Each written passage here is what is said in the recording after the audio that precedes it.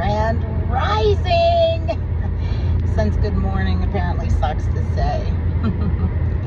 I got my ass handed to me at work as normal. It's Monday 12th, I think. And I'm on my way home from therapy. I got home late, woke up, threw a hat on, rolled out the door, and I've been talking to my therapist, Jen, now. That gotta be like 6-7 fucking months. And, like my doctor, her and I have a very good rapport, and I don't usually talk about shit that bothers me, and I don't say things because I already done fucking walked into a bipolar diagnosis, you know, because I have OCD. They call me bipolar and, you know, ask questions like, do you think you're smarter than everybody? Do you think you're on a mission here from God? Do you think you're a prophet? Do you think you're this and that? I'm going, no. I think you're misdiagnosing me right fucking now. Like, I don't even get road rage. Like, I'm a fucking peach until somebody pisses me off or hurts somebody that I love, you know? And I think that's pretty normal, but so I don't talk about all this shit now that I'm awake and, you know, have been able to see the game better for what it really is for the last 8-9 months now. And, yeah, I was talking to her about my psychological testing coming up. I said, dude, I have been walking into the wrong place at the wrong time, doing all kinds of shit in my life, running around here just not even wanting to be alive and so depressed. But, you know, since I have a bubbly personality and I'm a bartender and a server, you know, I just bop around being happy so that I can, you know, make other people happy and feel better about my miserable self and blah, blah, blah, blah, blah. Said, now I want tested in every way for every mental diagnosis, because when I open my mouth and I actually tell you some of the shit that I went through, and, you know, clearly I should qualify for every diagnosis by the time I'm done. So I want to just go ahead and get vetted, because this is just all shit that I saw that I had to do, and it was going to really fucking suck. But, yeah, the powers that be want to create a pandemic and terrify everybody and tear people's hearts apart with politics, and, you know, the super sensitive ones, like, you know, Starseeds, who don't know what the fuck is going on and don't remember what is going on, or have started to remember what's going on and have said these things to their doctors and they're getting called crazy. Like, no, there's actually an army of medical professionals coming out, and scientists and physicists coming out, and they're all saying that the fabric of reality is based on zeros and ones, just like a video game. And we started talking about that show, Manifest. I said, I've never seen it, but I've seen some spiritually awake people talking about that show. So, I mean, whenever you're watching that show, it seems like they're showing a lot of the truth in it, just like they are the movie Free Guy. I said, have you ever seen it? She's like, no. I said, well, here's the problem. When people realize that they're putting the truth in front of our faces in movie form, they're getting called schizos. As soon as people start pointing to specific movies and specific specific shows, these doctors know what to fucking call them based off of the shows that they're talking about. I said, do you know Supernatural? And she's like, yeah, I've seen a few episodes. I said, please, do me a favor and pretend like you don't know that they ran that show from like 2005 to 2019 right up to COVID. And go check out seasons 3 through 7 specifically, but find the Horsemen episodes. I said, I drove myself to the nut ward because I felt like a door in my brain was cracked open. I felt like I had a foot in every other fucking reality out there, and it terrified me.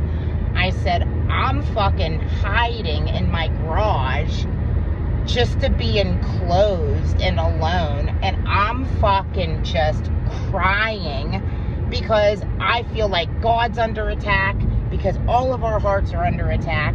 Look at this shit. Look at COVID. Everybody's fucking under attack, and I think it's spiritual. I felt like there were angels crying everywhere, Jen. I said I didn't see anything. I wasn't hearing anything. I wasn't fucking hallucinating, but I felt,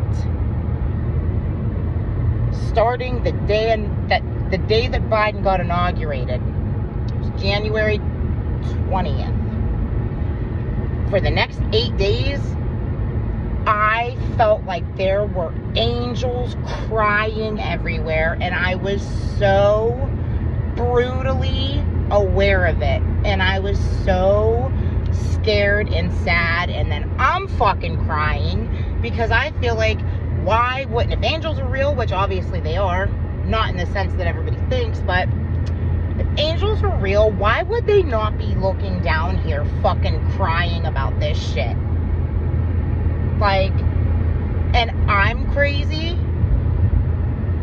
Okay, I said, so that show drove people to the nut ward, and I'm going, oh fuck. I mean, I guess I see what you mean, guys. There kind of was like a whole COVID episode, and like, no, like, maybe it's just a coincidence, because in my mind, I'm trying to find and help a little girl. I'm trying to either find the little girl inside of me that is scared. I'm trying to fucking remember something from my childhood. There's something fucking going on. And if I find or help this little girl, if I figure out what the fuck is wrong with me, I can help a lot of people, because there are a lot of people sitting in the same fucking boat that I'm in. I feel it all around me. I said, Jen, I didn't even realize until I left the nut ward that was the fucking plot line to Stir of Echoes, my best friend. Oh my God. Kelly, have you ever seen Stir of Echoes? I'm like, no, I don't watch creepy shit like that. And she's like, that's the fucking plot line. And I'm going, who the fuck is writing these fucking movies? Literally, I said, Jen, that show, everybody that I was in the nut house with was terrified of that show. They were calling themselves indigos. They were calling themselves psychics. They said that their third eyes were open.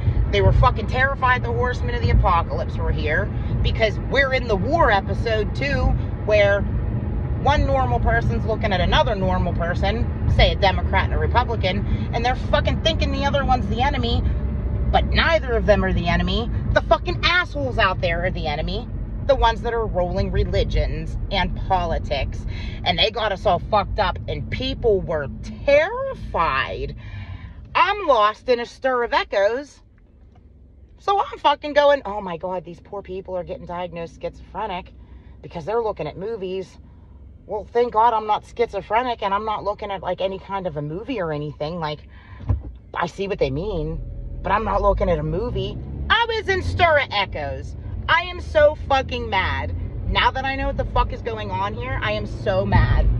I said, Jen, did you know that there's a lot of spiritual healers out there and doctors talking about the fact that some people have more than one soul, and that could be getting to be getting people charged up with dissociative identity disorder, but they don't know. They're not getting proper help. They're not, you know, maybe having a soul lifted off of them if they really needed it. I don't think that's a great thing. I'm an indigo 3, and I would never remove anything, but so Jen, the name that I have associated with my memories and with my job here, now that I absolutely feel like I'm on a mission, I told the doctors I was on a mission to find out what the fuck was wrong with me. And I figured it out. And I'm mad. I said, Jen, this is all pineal gland attacks, literally. I said, they do not want people's pineal glands opening because they don't want you to know what the fuck is going on. And it's okay if you think I'm crazy, but can you imagine your daughter or either of my sons having to sit in my seat or your seat if I'm right? I think that we should all kind of start trying to talk about this stuff collectively. And I'm pretty upset. I said, have you seen Free Guy? She was like, no. And I said, okay. Well, it's a video game reality, right? This guy doesn't realize, these people don't realize that they're living inside of a video game reality. And they have to put sunglasses on to be able to tell. I said, have you ever seen that, I think it's John Carpenter's They Live movie? And she's like, no. I think it's They Live or They Are. I haven't seen it, but I caught the highlights.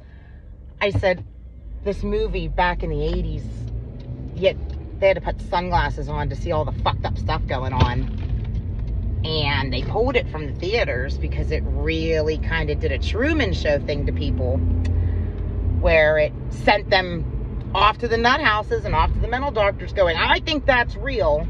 I said, now imagine this movie.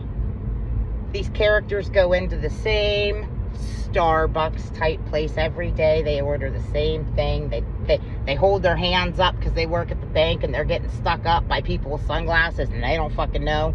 They just think it's normal.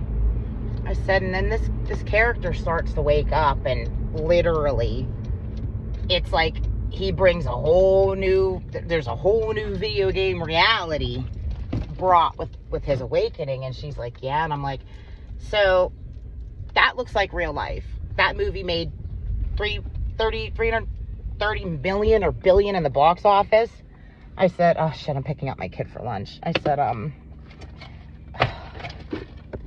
right, to be continued. I gotta feed child one.